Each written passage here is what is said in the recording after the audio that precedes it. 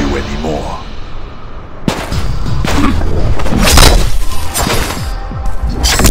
Hello everyone, this is Immortal Gamer and welcome to kombat. And guys, update 6.0 is going to be super solid. Yes, you all know it's going to be super exciting. So in this video I'm going to be talking about what are going to be the major changes in that update.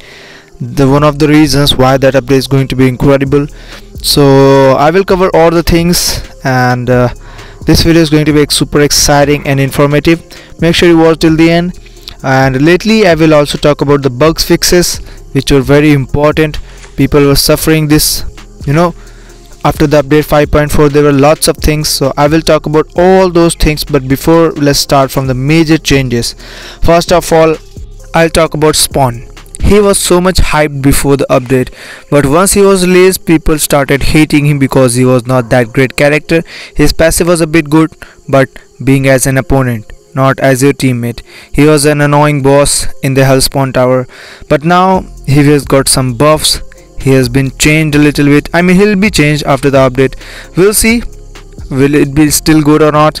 But let me tell you what the changes will take place on the Spawn's passive ability and the gameplay. So in update 6.0 there are the changes in Spawn. Necroplasm charge will accumulate faster. Okay, yeah, it used to be slow when he was active. Necroplasm charges now also increase attack, previously only health. Oh my god, I still think he can be more annoying boss. Spawn will receive increased damage from basic attacks. Spawn will receive increased damage from the counter attacks. 2 accumulated necroplasm charge improves stun on the enemy. Earlier it used to be 100% stun on only 3. There were few chances, but on the 3 stacks there were 100%, but now it will be 100% on only 2 stacks. And 3 accumulated necroplasm charges improves mutilation on the enemy. Okay, so I still think, I don't know if he'll be a good character to play again until they make him a bit faster and his combos make him even better. I don't think they will do that, but as all these improvements will make him even more harder to play against, especially as a boss. My god.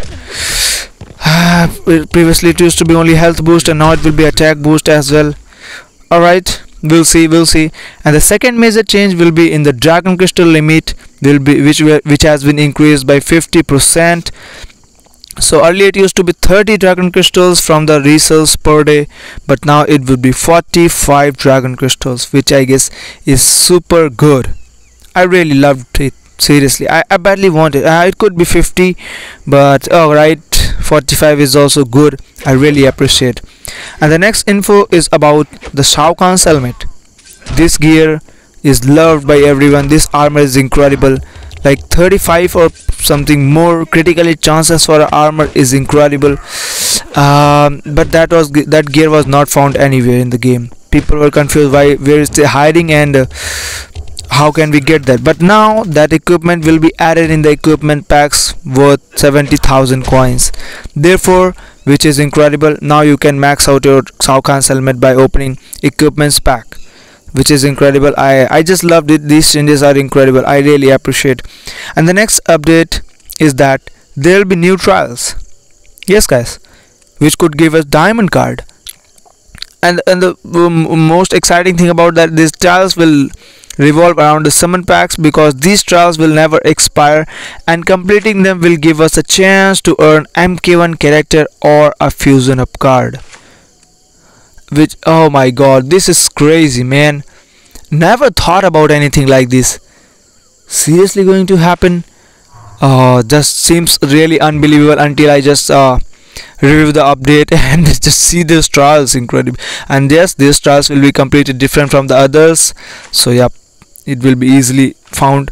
And one more information about fusion up cards is that now fusion up cards will be available in the combat pass. You all know, I told you in my previous video, but these fusion up cards will also be dropping from the crate drops.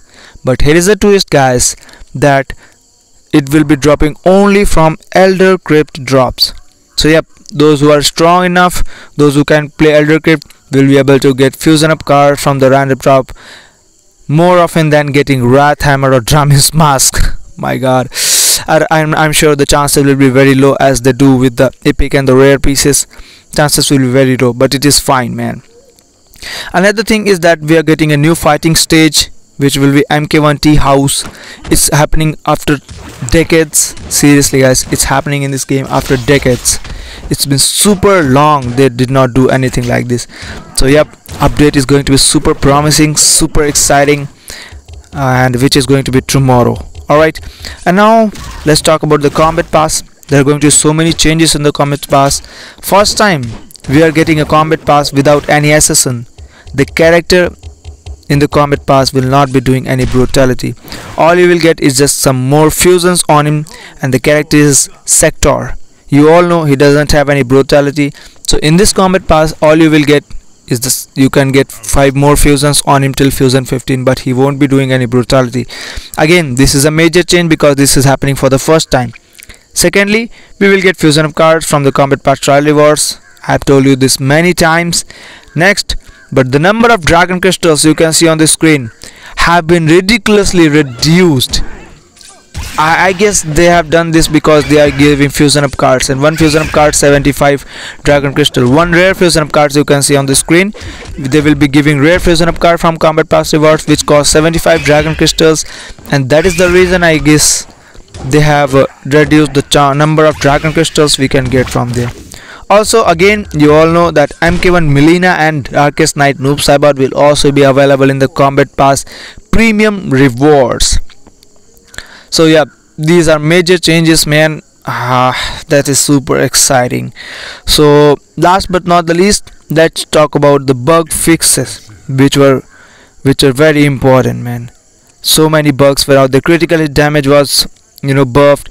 MK11 Sub-Zero was bugged, and trial entries were bugged. A lot of things. There were so many bugs which I didn't even know about. So let's talk about them and what are the fixes. First of all, we will get to see an improvement in the filters for equipments, where you will also be able to filter your equipment cards with the help by block breakers. Also, Black Dragon Tower equipment has been added in the epic and the rare chest. I guess they were revamped, that is why they forgot to add them there. And they fixed a bug with MK1 Shang Tsung when you could apply death mark to an enemy. Could not apply death mark to enemy. I never discovered that bug. Yeah, MK11 Sub-Zero has been fixed. Now his resurrection gives 15% health as before. There was a bug with 1%. Yup, we all know that, and that was a really bad one. Noob Saibot from the Lizard team has been fixed. Has no longer freezes when you use his ability 4th button. Okay, so this never happened with me. I played him in the crypt, but it never happened with me. Alright, let's talk about the other set of the bugs which has been fixed. Sonya Blade from the core team has been fixed. Ice Shield has been fixed. I noticed that her Ice Shield used to break very easily, even if you don't do your SP1 or any special attack. Sonya Blade from the classic movie team has been fixed. Fixed a hang when using her ability. I didn't notice that. Fujin ability from Onslaught has been fixed. Previously the ability did not steal the attack bonus. Okay. The effect of 10 fusion of the face of curse equipment has been fixed and worked properly. What is that? There are so many bugs which I never even noticed, didn't even know about them. Fixed Edenian bracelets. The effect was triggered when the owner was not even participating in the battle. Oh my god, that is super bad. Fixed a bug with the Ghost Searing Vengeance. What is that? You mean Spectre's Burning Vengeance? Then the special move broke through the block. What? It used to be a block breaker with the help of Spectre's Burning Vengeance? Oh, that is super useful, man, by the way. Another list says they have fixed the movie set star equipment when the animatronic cancelled Sonya's passive combat. Oh, so it's turned her too. I never faced that, which is super bad. Fixed a bug with increasing critical damage talent equipment characters. Oh, thank you so much. Critical hit damage has been fixed. Fixed a bug with zeroing hearts in the crate. I never faced that, but I got few comments and I was super amazed. How is this happening? I had no idea. So what do I tell to my viewers? I just told them I could not explain how did this happen. So this was a bug which is super bad. Fix the bug with the survivor and the crypt support cards. Alright. Fix the lion stance talent which increases the character's attack rate. Now it only increases basic attack. Oh my god, I never noticed that. I used lion stance few times, but I did not know, otherwise I will be using it again and again, man. Okay, we want some bug like, you know, horse stance again. Let's hope for something good like that. Alright, the next set, let's check out the next set of the bug fixes and then we'll finish the video. Fix the bug that displayed incorrect character stats after merging. Did it really happen? I never know this. Fixed treacherous Tanya's passive. Now fire and freeze drain less power as it should. Alright, they did not mention any fix in the talent tree when your talent count is negative. Well, we are waiting for new bugs, of course. They also don't mention any other bugs that probably exist. Yeah, most of the bugs we never discover until other people tell us. So yep, this is fine. I really appreciate their work. The team was completely new. They have worked really hard. Even few people out there, you know, in the community said that there will be no update in MK Mobile in upcoming 5-6 months because the team is broken. They have fired the developers and blah blah blah. But here you can see within 2 months of that, they have brought one of the most promising and incredible updates in past couple of years, maybe more. So this is really appreciable and they deserve the compliments. So that's a great job for them. And till then, this was it from this video. I hope you enjoyed watching. I hope you found some informations here which you needed. Until then, thank you so much for watching this video. I'll see you in the next video, guys. Bye bye.